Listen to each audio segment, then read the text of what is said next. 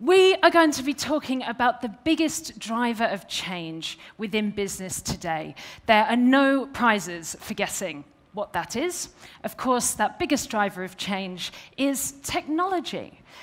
But we're going to be talking about a different attitude from the world's leading businesses. Those leading businesses are fully embracing technology to develop a digital-first mentality. And by doing that, they are opening up game-changing benefits and transformative change. What are the ways in which you can upgrade a caterpillar? There are different ways. Some people, the nature fans among us, would say that we can take this brown, boring caterpillar that crawls along the ground and we can turn it into a gorgeous butterfly that can soar to the highest heights of the rainforest. So this is a great transformation, but this isn't the only way we can think of to upgrade a caterpillar. Another suggestion might be to let this caterpillar do a little bit more through technology. We might decide to give our caterpillar roller skates. But don't let the cool appearance of this caterpillar fool you. This is all style over substance. These two levels of change, these two transformations, are not born equal. One is drastically better than the other. And this is what businesses today are being faced with. They can embrace technology for small benefits, or they can use it to transform themselves. A couple of examples for you. We can think about how we used to buy books. Of course, we used to go to bookstores. But then we got the internet, and we could use newfangled innovations like Amazon.com to buy books in much the same way, just faster and cheaper through the internet. But in the long term, technology is totally transforming our relationship between books, with books and media. There were a group of people who read the Twilight books and watched the films and decided they loved it. And so then they went onto a variety of online community groups to talk about their favorite parts of the film and to write their own fan fiction around this. And different people commented back on this fan fiction.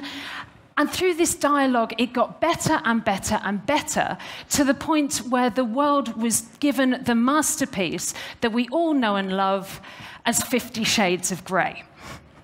So it's amazing that some of the most innovative technology still gives us variations of tacky smut. But hopefully you can see how people are interacting with technology differently, or interacting with media differently through this. Another example is when we feel sick. We used to go to the doctor, but now, of course, Google is our doctor. We can type in our symptoms and find out all the ways in which we are going to die horribly next week. But that's, again, just a faster and cheaper version of what we had before. In the long run, technology is opening up an entirely new way of us interacting with our health. We can now take a swab of our mouths, post that off, and not just learn how we're going to die horribly next week, but how we're going to die horribly 40 years from now as well. But of course, other technology may come to our rescue. We may find that DNA editing can develop a bit further, and we can actually tackle these issues before they really affect us.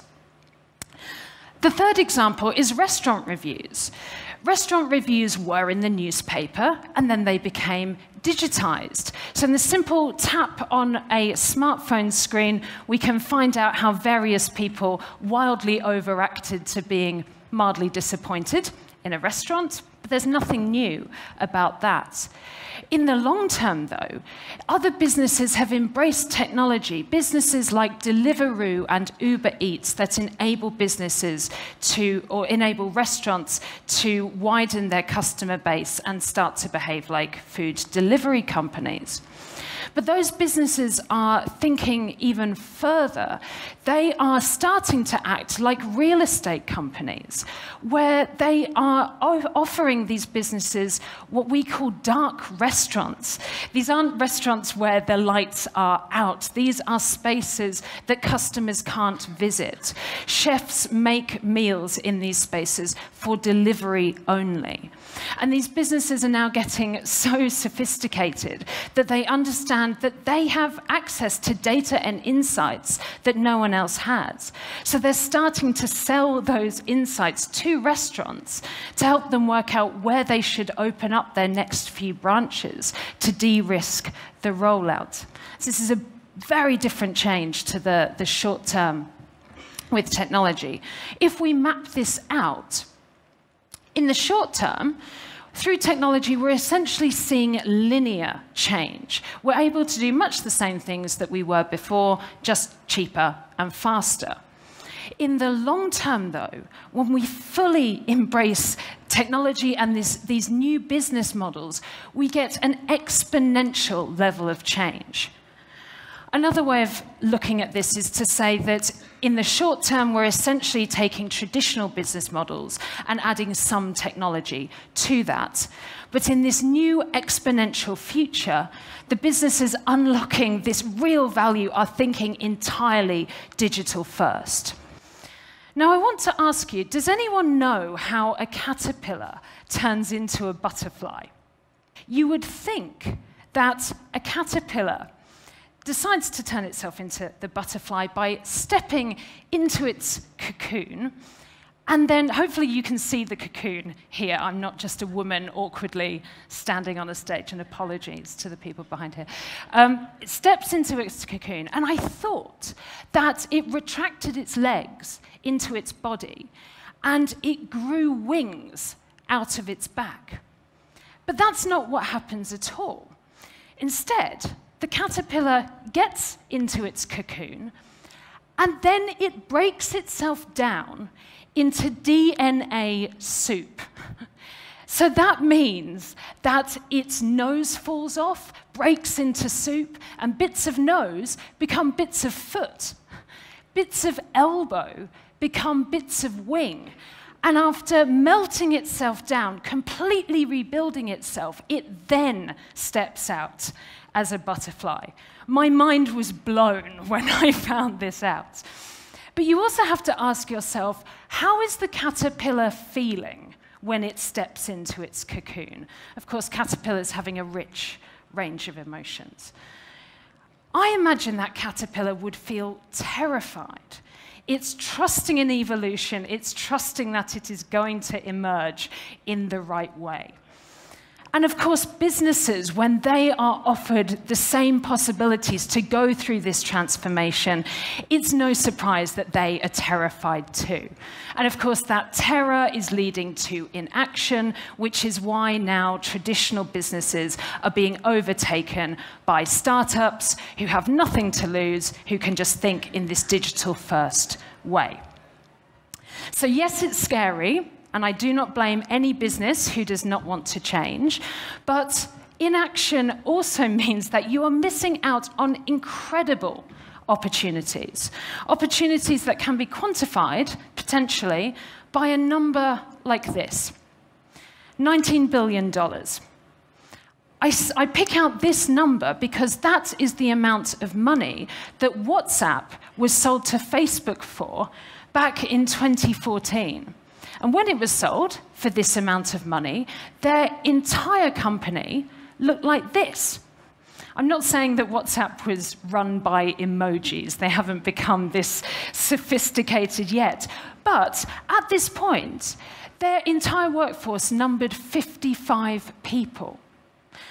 And so if I offered you 55 people in your business, there are different ways you could put them to work.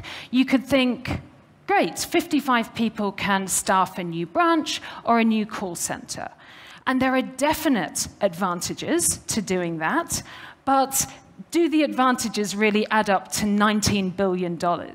You could apply those 55 people to a moonshot initiative, something that may not work, but potentially, if it does, it really could add $19 billion to your market cap. So as I say, not all change is born equal, and we need to start thinking in these exponential ways. So I'm going to break down 3 new mindsets or mindset shifts for digital-first businesses. And I'm also going to bring this to life and show you what this means through examples of different leading companies. So my name is Cate Trotter. I'm the head of trends at Insider Trends. We're a London-based futures agency. And it's an absolute pleasure to be talking to you this morning. So thank you very much. These are some of the other businesses that we help. And I do what I do because I believe that there is a better way to do things. That every year there are new innovations, new ways of thinking that essentially mean businesses don't have to struggle as much. Some businesses make it their aim to survive, but we think they can thrive and actually even very easily go on to add billions of dollars to their market cap. So hopefully I can give you a couple of simple changes to unlock extra value in your business. But let's talk about this first mindset shift for digital-first businesses. And this looks at what the companies sell or provide. Traditionally, businesses focus on delivering or selling a product or a service. Today's leading digital-first businesses say that they sell products and services, whilst also acting like retailers and service companies and media companies as well. And so with all this complexity, they're keeping it simple by focusing on one thing, which is their relationship with customers. Now, the insight for this came to me on a scouting trip in New York earlier this year. As you can possibly see from this picture, it was a cold, cloudy January day.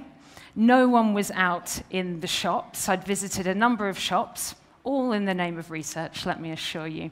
I was looking forward to seeing the next space on my list, which was the Glossier showroom. There wasn't much to say it was there. As I approached the building, I could just see this one flag.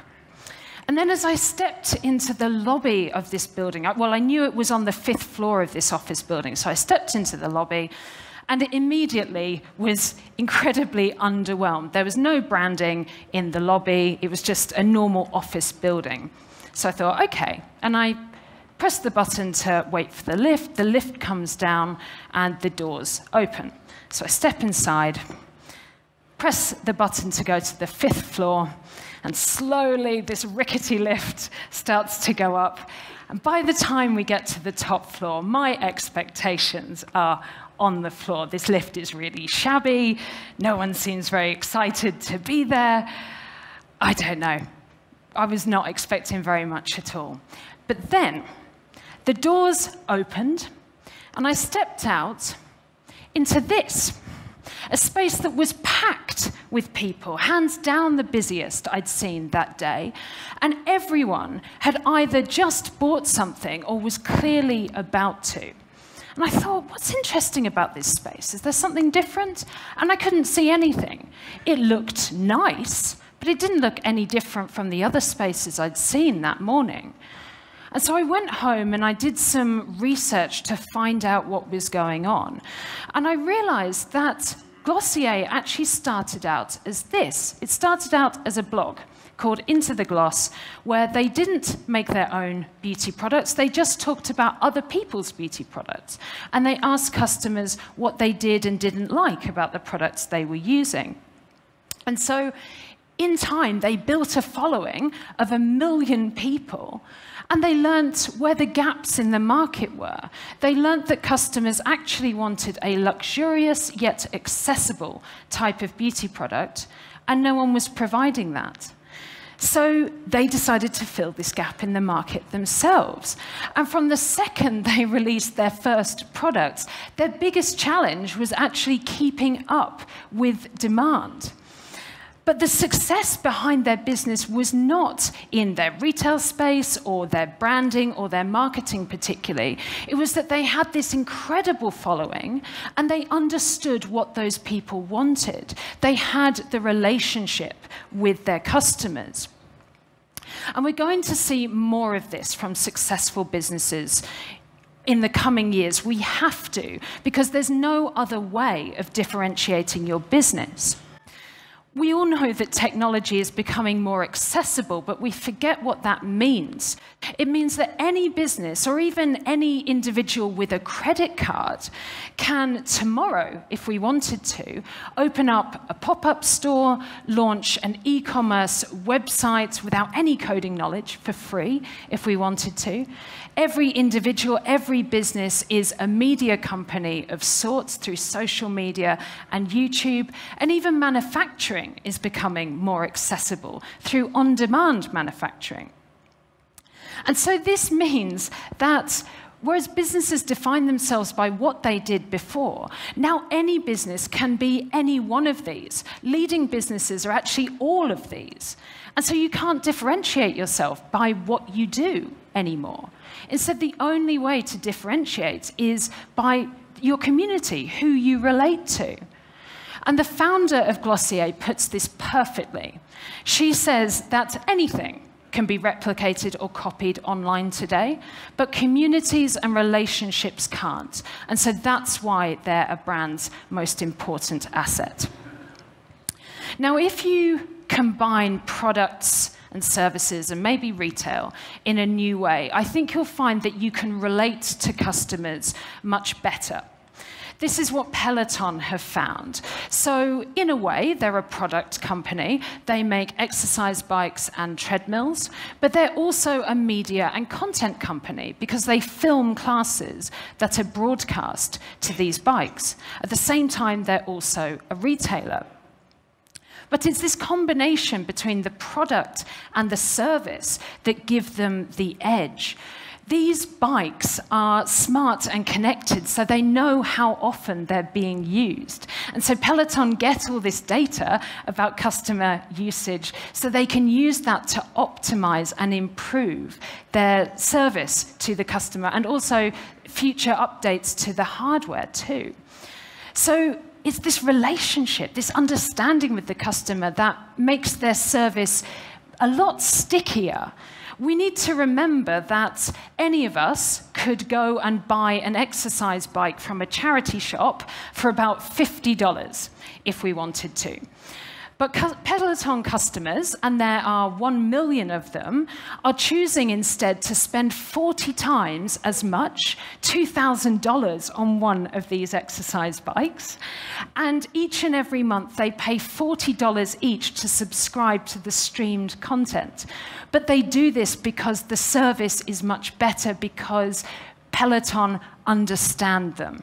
And so it's this slight tweak between the product and the service that has taken Peloton from 7 years ago, to a company worth between $4 and $8 billion today, depending on who you ask and depending how they come out of their IPO with. But it's not a small amount of money. Now, if you put the relationship first, you can probably find that you have a completely different point of difference to your competitors. Now, Vitamojo have found this. They are a healthy fast food cafe with a difference, the difference being that customers can choose the precise ingredients they want to go into their lunch. Through this, Vitamojo can better support them in achieving their health or their nutrition goals. But Vitamojo understand that going through this process every day is a little bit tedious, so they're always looking at ways to automate and improve this. So they have started to call in data from customers' wearable Fitbit devices. So if you're a customer who said that you want to lose weight and your Fitbit can see that you've sat on the couch all day, you're not going to get a very encouraging meal recommendation.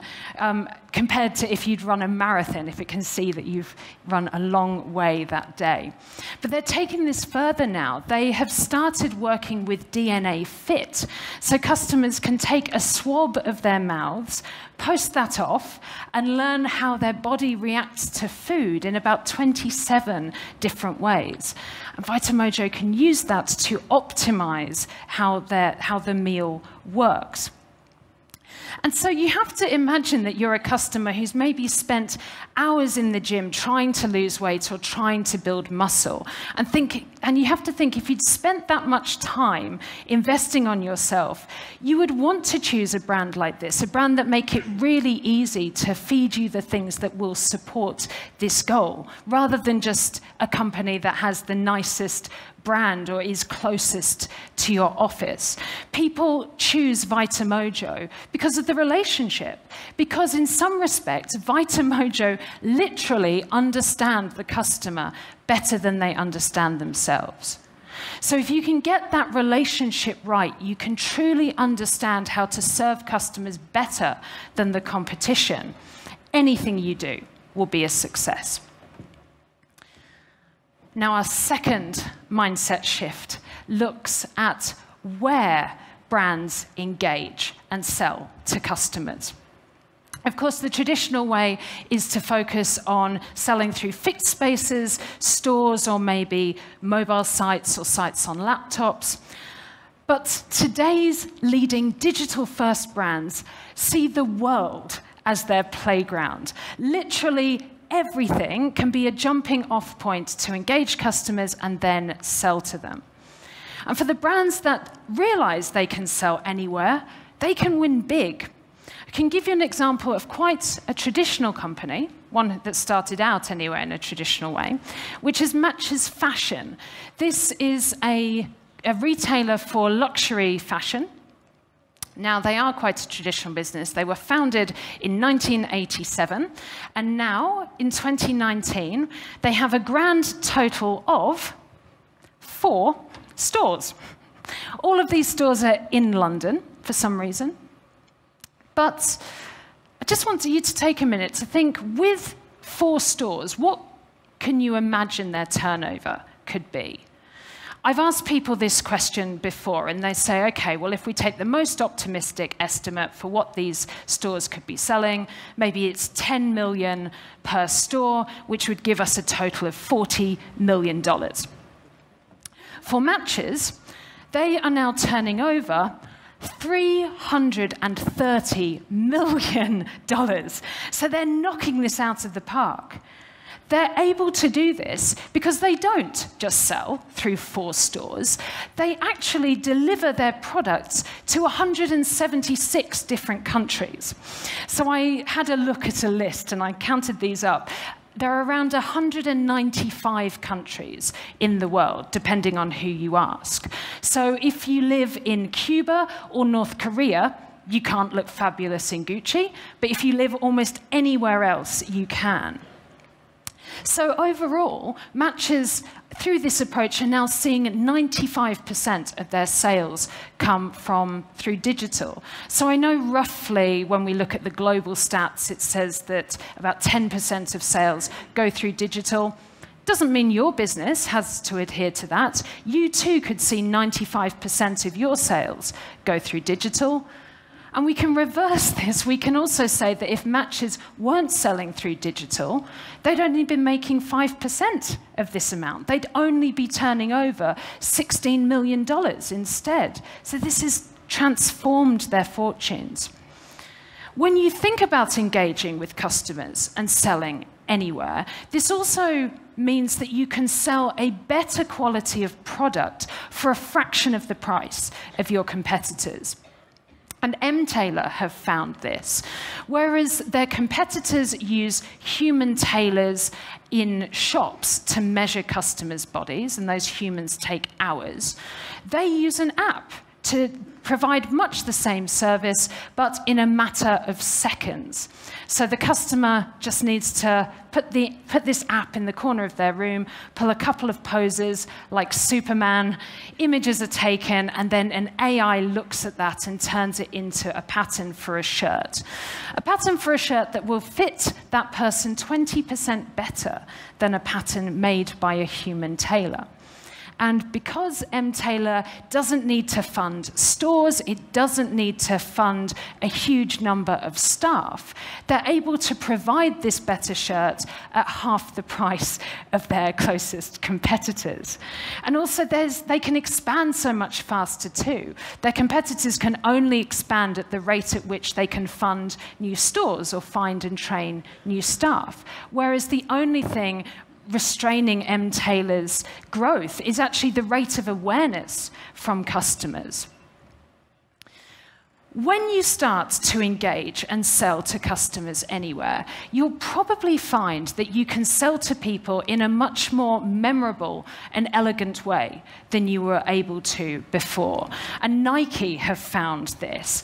So these are some shots of a product drop that they did with Kendrick Lamar. Apparently, Kendrick Lamar designed this shoe. I don't know. We all know he didn't, but anyway, we're here to talk about the engagement process. So, Nike did sell this shoe in their stores, but they also decided to drop it live at his gigs through their sneakers app.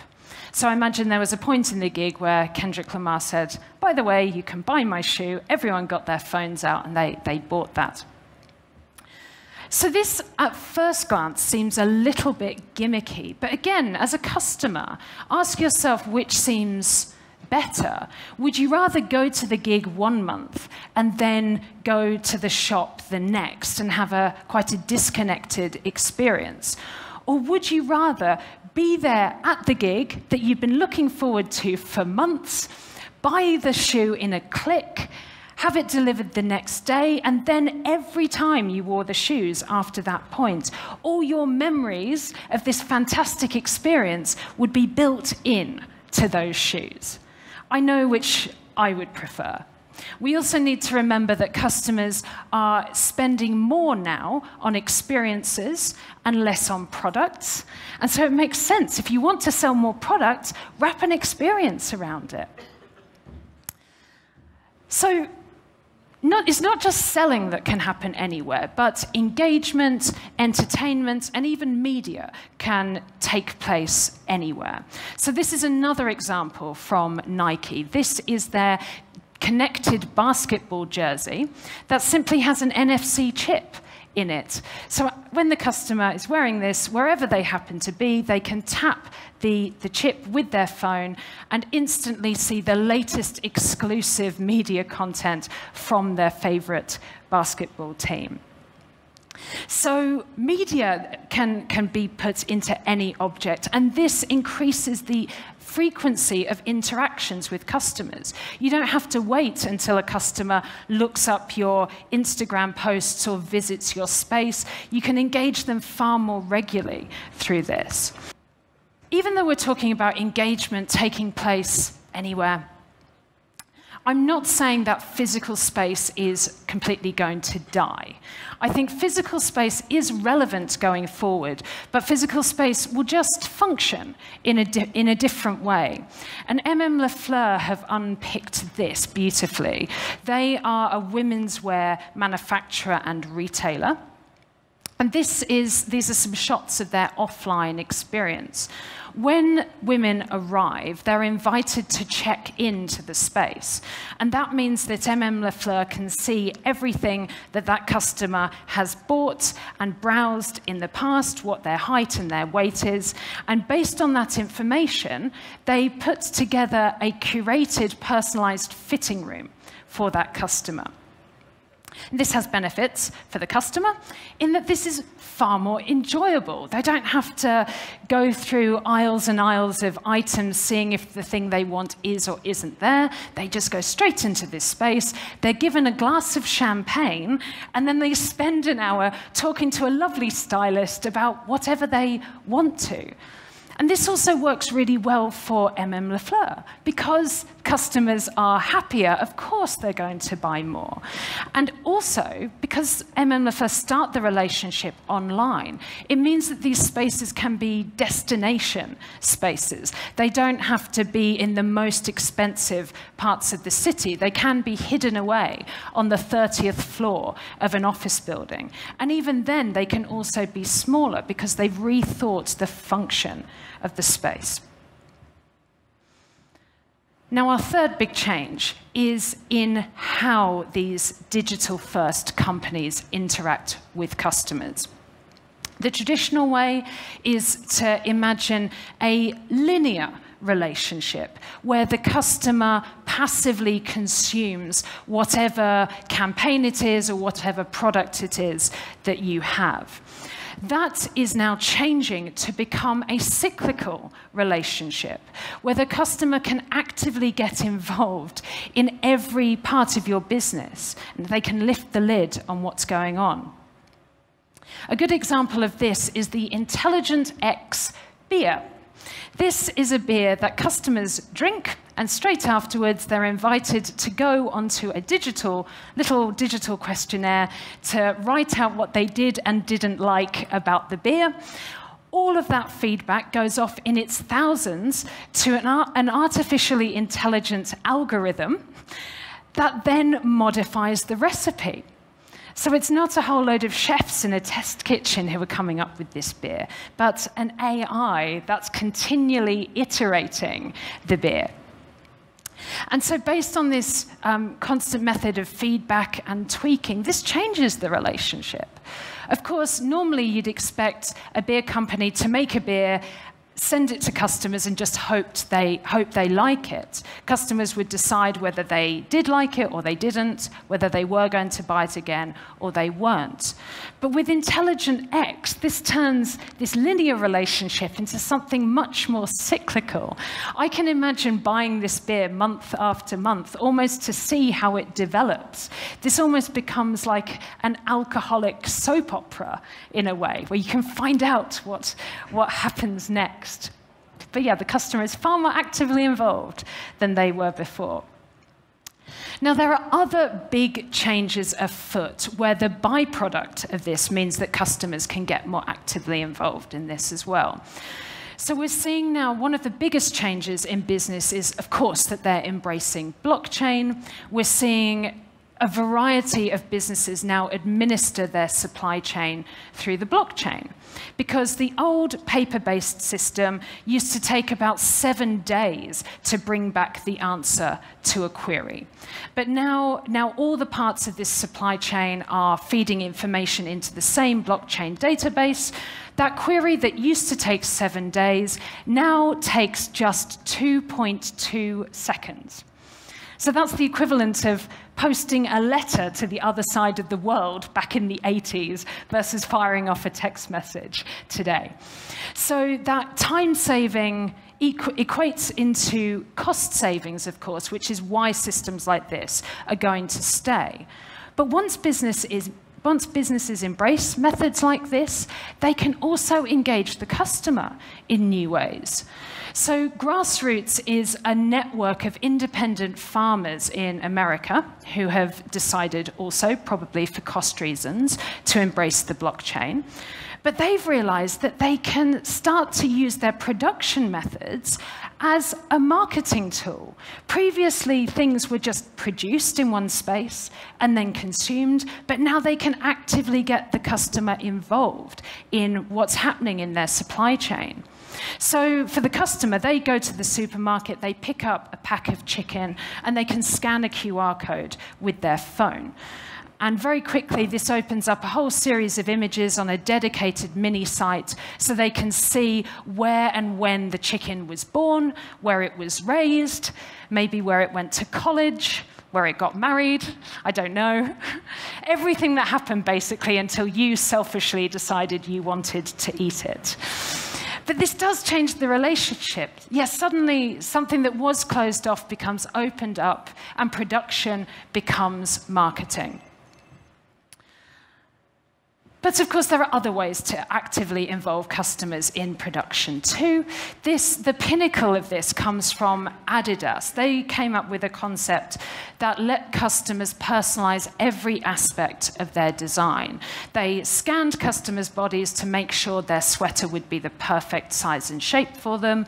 They gave them access to large digital screens to tailor their design, and then they knitted it for them on site through machines, not through, there weren't a load of little old ladies in the back there knitting.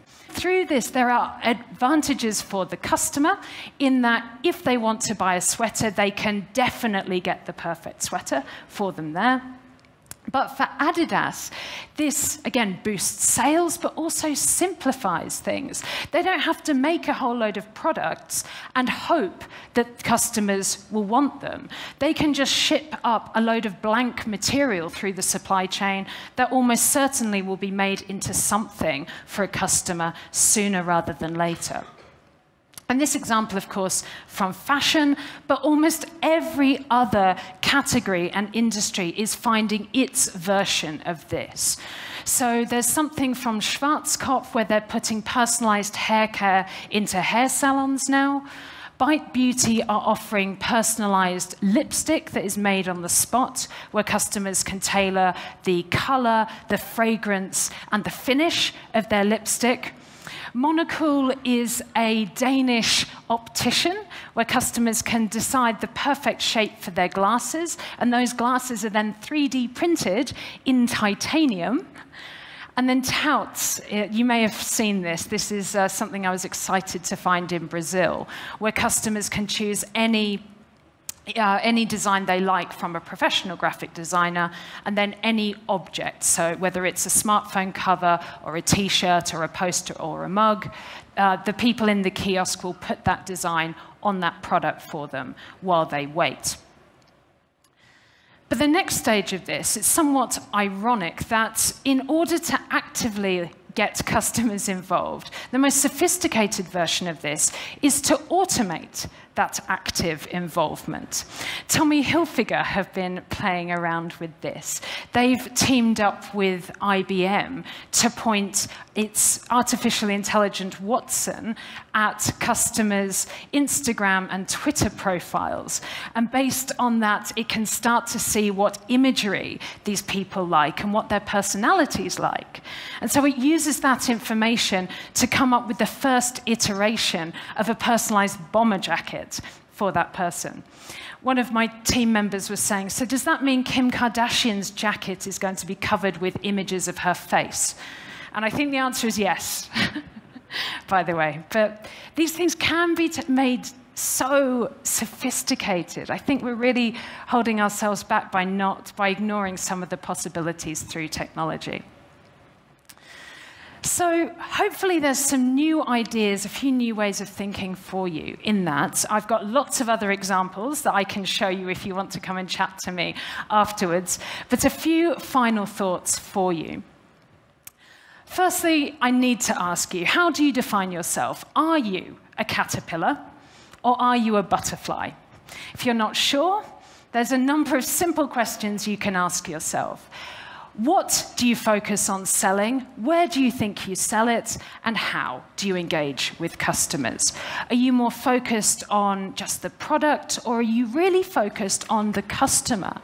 Are you still fixed in where you interact with people? Or do you see that any part of the world, any billboard, even any TV show, any product can become a jumping off point to engage customers? And how do you engage people? Do you expect people just to accept or reject what you offer them? Or are you actually building dialogue with them, asking what they want and constantly responding to that? If you want to become more like a butterfly, I have a very simple exercise for you, a little piece of homework, where I'd recommend you take an hour, either by yourself or with a few trusted team members, and you also take the largest blank sheet of paper that you can find. On that sheet of paper, I'd like to invite you to design your digital-first ecosystem. The most important part, actually, of this is simply to forget what you already have and to design something from scratch where you focus on this dialogue with customers, you focus on engaging with them everywhere, and you think about how you can learn from them in the ways that they use products. Once you've designed that, you can stand back and look at this ecosystem and think about what customer needs aren't being met by that. When you've worked out what isn't or aren't being met, you can bring back physical elements or maybe elements from your traditional model. But you may find when you bring them back, they actually look very different to the way they look today. Your overall business model might look very different too. You may move away from just defining yourself as thinking about selling this product to defining yourself as being this media company, this retail company, and this manufacturing company at the same time. That can seem very complicated and confusing, but that's probably a good sign. If things seem complicated, it probably means you're thinking in this digital-first way. But we can look at this complexity and make things very, very simple by focusing on the one thing that separates the winners from the losers, and that, of course, is this relationship. If you focus on that relationship, you focus on building that following, and more importantly, building that understanding from customers. That means that whatever you create will respond to a need that they actually have, and it will be successful.